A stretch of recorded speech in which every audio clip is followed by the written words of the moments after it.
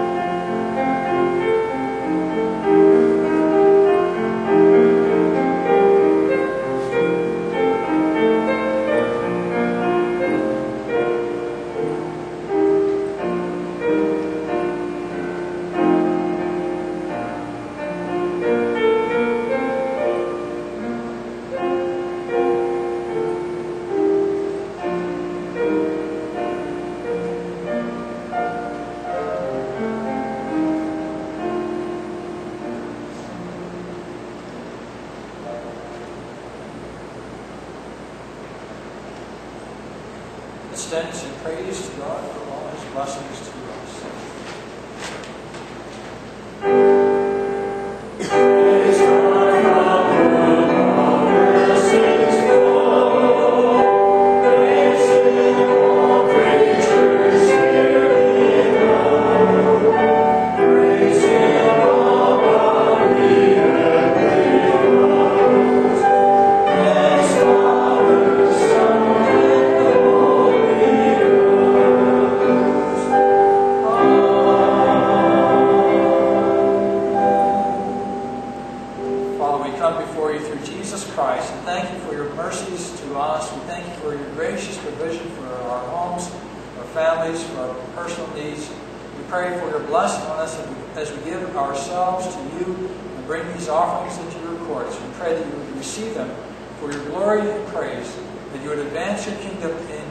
This place throughout the earth. We ask it in Jesus' name.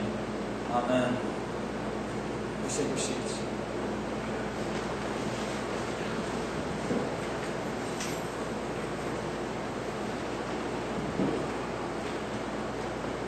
As we read from the Scriptures and open God's Word, we are convicted of sin and see how far short we fall from God's righteous standards. Let's respond to God's revelation of Himself and His purposes for us by coming to Him and confessing our sins in prayer. Let's join to pray.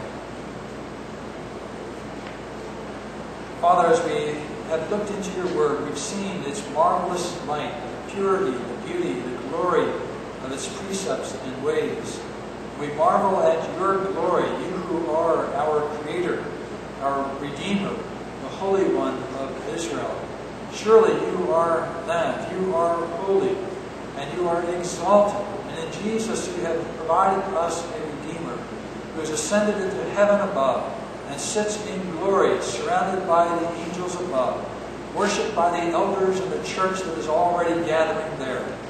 We pray, O God, that as we have heard Your Word, that You would forgive us for our sins, forgive us for our sinful ways in which we've approached You in worship, where we've been careless, where we've been neglectful of You and Your ways, where we've thought too much about ourselves and our own lives.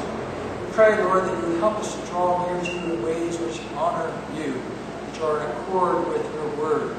We pray for the help of Your Spirit that we would come before You with joy and thanksgiving, hearts filled with praise for all that You have done. Forgive us for where we have failed to worship You aright. For where we have failed to love you and adore you the way we should. For where we have failed to obey you, to recognize your ownership over all of life. We pray, Lord, that you would grant us this forgiveness through Jesus Christ, who alone is sufficient to take away our sins. We ask this in Jesus' name. Amen.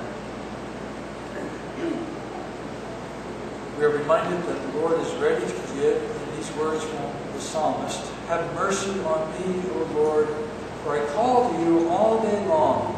Bring joy to your servant, for to you, O Lord, I lift up my soul.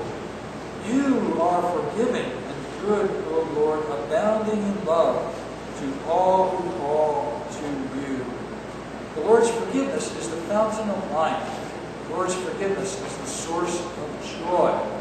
So as we experience the forgiveness of the Lord, rejoice in Him and live for Him.